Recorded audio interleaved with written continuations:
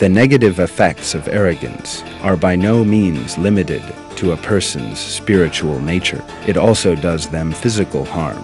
Concerns over such things as making a mistake, being subject to criticism or humiliation, losing prestige, earning the approval of others, or losing things of which one is proud, put them under extreme pressure. This is just the right condition for stress to arise. The restlessness and distress in their souls is reflected in various physical impairments. Their hair, for instance, becomes dull and slows its growth. Their skin thickens, becomes hard, and loses its elasticity. The effects of aging are more obvious. Sudden wrinkles may appear. Their mouths dry up. Their eyes lose their vitality and become dull. Their facial muscles contract, and their discomfort is plain to see. A general yellowing takes place in their skin. In addition, an arrogant person has impaired speech and fails to speak fluently or sincerely.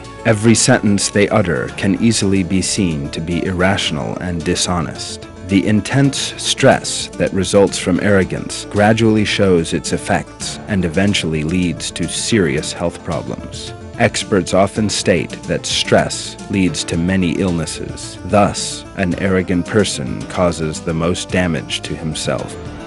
Believers, on the other hand, lead joyful and peaceful lives, since they put their trust in God and believe in the reality of destiny. Of course, natural signs of aging will appear on them as well, but not to the extent caused by the harmful effects of stress and the gloomy temperament of the arrogant.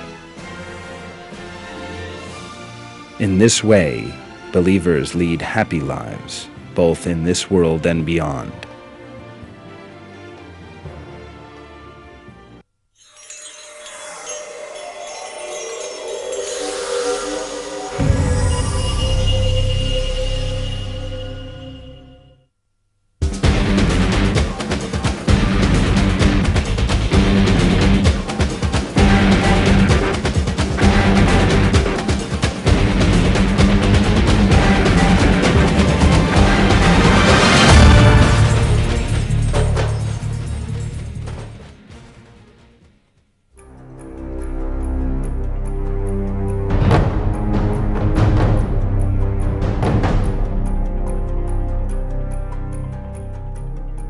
Throughout history, the arrogant have relied on their riches, power, and dominion, and sought to be the only leaders in society. They have also inflicted terrible oppression, suffering, and cruelty on people in order to make their desires a reality and impose their authority on them.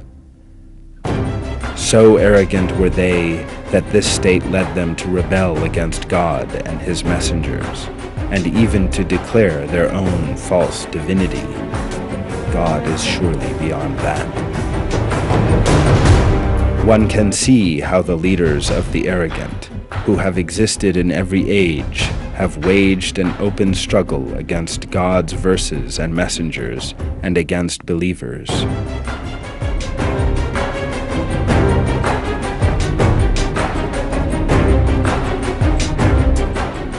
God reveals the following about these arrogant unbelievers in the Quran.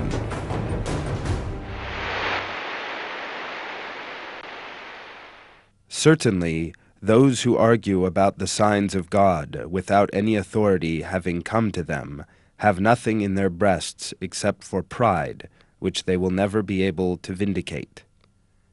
Therefore seek refuge with God. He is the all-hearing, the all-seeing.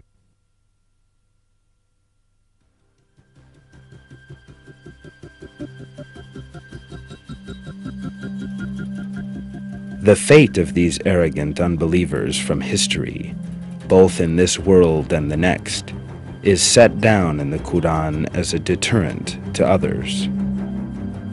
One of these cruel unbelievers who rose up against God in his arrogance was the ancient Egyptian ruler, Pharaoh.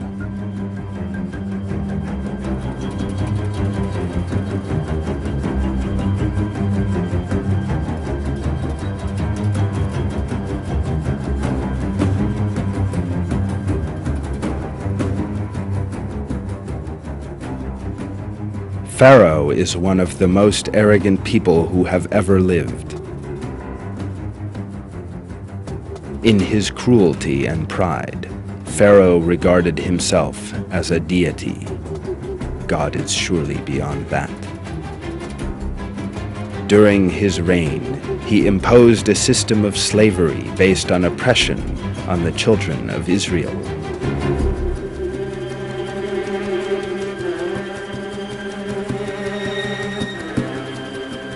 He also brought his people to believe that he was the only Lord of all the lands of Egypt and of the river Nile. Goods, property, and descent were Pharaoh's criteria of superiority. This distorted perspective showed itself everywhere in ancient Egypt, from the state administration to daily life. Contests were held to determine the strongest, with the losers being put to death. The way Pharaoh rose up in pride is described in the Quran.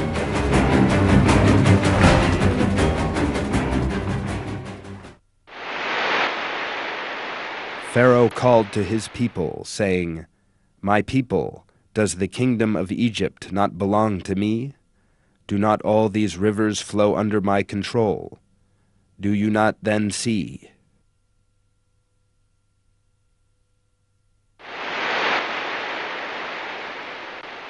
In that way he swayed his people, and they succumbed to him. They were a people of deviators.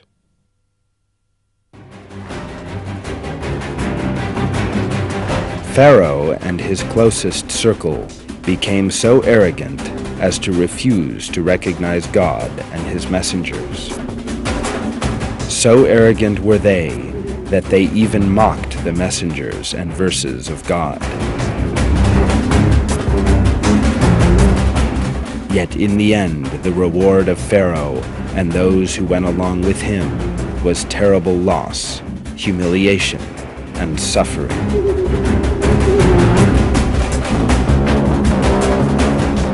Not only did Pharaoh lose all his wealth and sovereignty and riches, but he was also condemned to eternal suffering in the hereafter.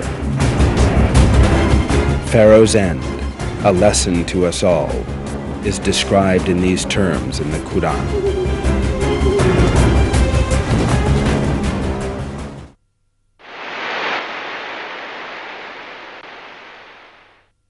To Pharaoh and his ruling circle. They followed Pharaoh's command, but Pharaoh's command was not rightly guided. He will go ahead of his people on the day of resurrection and lead them down into the fire. What an evil watering hole to be led to! They are pursued by a curse in the world and on the day of resurrection. What an evil gift to be given!